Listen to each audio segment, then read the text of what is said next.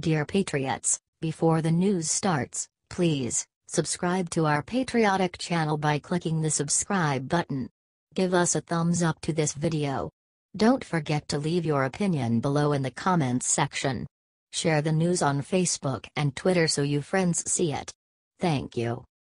CNN devotes entire segment comparing inside of a dog's ear to Trump's face, and it gets worse. CNN is totally real news? Right, guys? CNN devoted an entire segment to discussing how they found that the inside of a dog's ear looks like President Trump's face. A dog named Chief has an ear that looks like Trump's face, reported CNN. CNN reports that the dog had an ear infection, and when taking pictures to send to the vet, they discovered Donald Trump. CNN then reads several tweets of people reacting to the news. The dog owners made a fundraiser to raise €600 for their dog. As for Chief, his ears are improving with treatment. Until then, he's got the ear of the president. Hail to this Chief, said CNN's Jeanne Moos. This joins the list of CNN's aggressive, angry and irrelevant stories about President Trump. Earlier this year, CNN reported that President Trump took 2 scoops of ice cream, while everyone else took 1. They tried to make this into a metaphor for Trump being selfish. They also just reported on Trump dumping fish food into a koi pond in Japan. They tried to make it seem like Trump did something wrong and overfed the fish. But in reality, President Trump was just following the Japanese leader's lead. CNN prides itself on reporting hard news and being fair and balanced.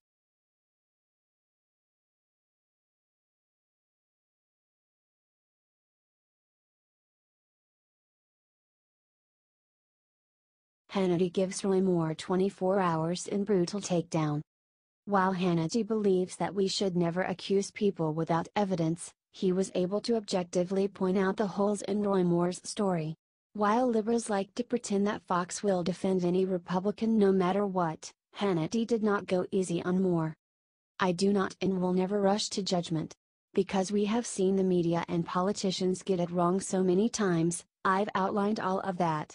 Now, in light of new information about Judge Roy Moore, we have to address this issue again tonight, started Hannity.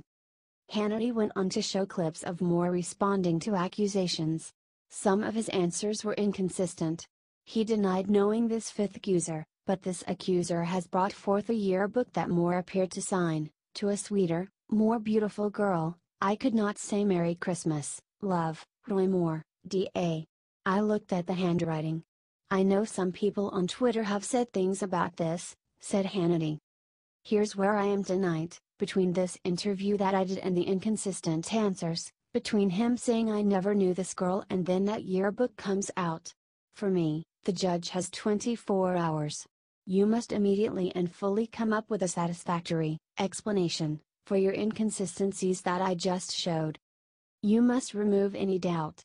If you can't do this, then Judge Moore needs to get out of this race. This country has way too many issues and problems.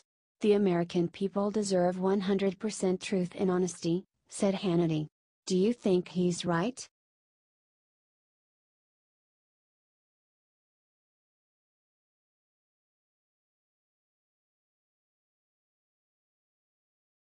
Tucker Carlson exposes how Roy Moore is just like Al Sharpton.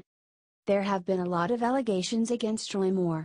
However, although there is not enough evidence to prove anything, Tucker Carlson critiqued Moore for handling the situation just like race baiter Al Sharpton would. Roy Moore should respond to specific allegations with specific explanations. It's not enough to say people don't like him for what he believes. In a recent tweet, Moore declared that the forces of evil will lie, cheat, steal - even inflict physical harm - if they believe it will silence and shut up Christian conservatives, explained Carlson. Now there is some truth in that. Of course, there are people who hate Roy Moore because of his beliefs, his Christian beliefs, the entire American left, for example. But that's not exactly the point here. The point is that Moore has been accused of appalling behavior on the record by a number of women, not all of them liberals, at least one of them a Trump voter, explained Carlson. Moore's response? He's claiming to be the victim of bigotry. Now that's what demagogues do when they are cornered. "That's what Al Sharpton does," said Carlson. "Not everyone accused of something is guilty of it, obviously, and we ought to keep that in mind, not just in Moore's case, but in all of these cases. Roy Moore has every right to protest his innocence, and maybe he is innocent. What he's not allowed to do is drag God into all of this," he said. "Do you think he's right?"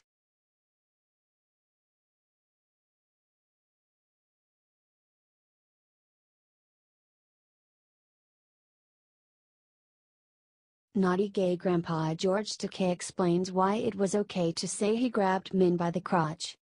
Former Star Trek actor, LGBT activist, and vocal Trump critic George Takei has been accused of drugging and attempting to rape a man.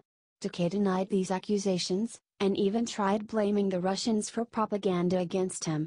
But then a Howard Stern interview was released that was recorded days before the accusations where he joked that he grabs shy men by the genitals. What's his excuse for the interview? According to him, he was playing the role of the naughty gay grandpa, and like Kevin Spacey, Takei tried to blame him being gay for being a sexual predator. Many have raised concern over a back and forth between Howard Stern and myself, where we joked about me touching men during my Star Trek days 50 years ago. Out of context, I agree that the joke was distasteful, and I'm very sorry he and I made fun out of a serious matter, wrote Takei.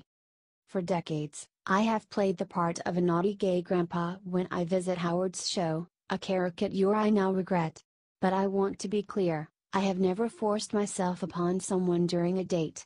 Sometimes my dates were the initiators, and sometimes I was. It was always by mutual consent, he wrote. I see now that it has come across poorly in the awkward sketch, and I apologize for playing along with Howard's insinuation. Non-consensual acts are anathema to me and my personal code of conduct, and I would never do something against anyone's will, period, wrote Takei.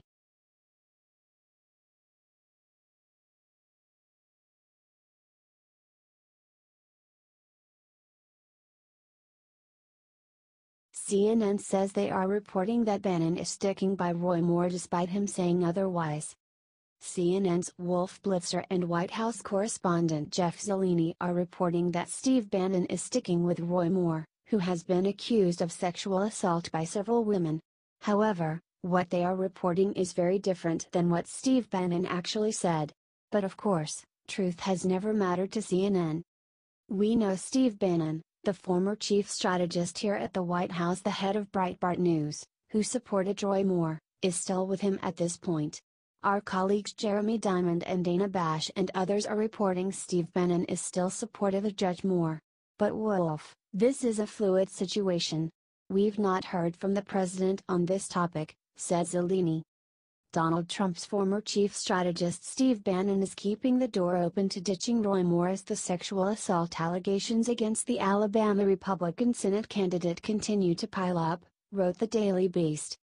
Originally, Steve Bannon said that these allegations are just another desperate attempt by Mitch McConnell to keep power, and it's not going to work. You know, people in Alabama see through this. The good folks of Alabama are going to be able to weigh and measure this. This is an orchestrated hit from the Uniparty. However, according to the Daily Beast, Bannon has been privately talking to people in the inner circle. He recently claimed that I will put him in a grave myself, if he determines that Moore is lying.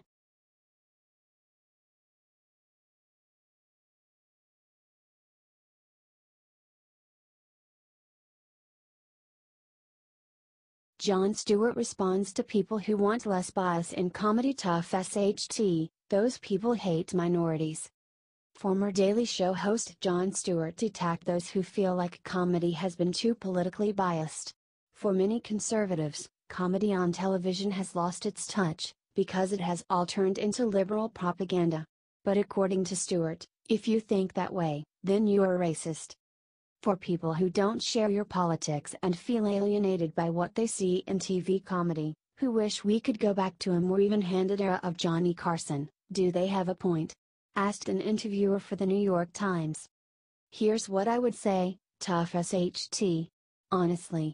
The idea that you've lost the pleasure of watching Carson? We all have lost that pleasure. I used to like watching Carson, too. But I think that's a cop-out, explained Stewart. The people that say, "This culture isn't for me," live in a nostalgic world. Those are the people that are the first to tell minorities, "Suck it up."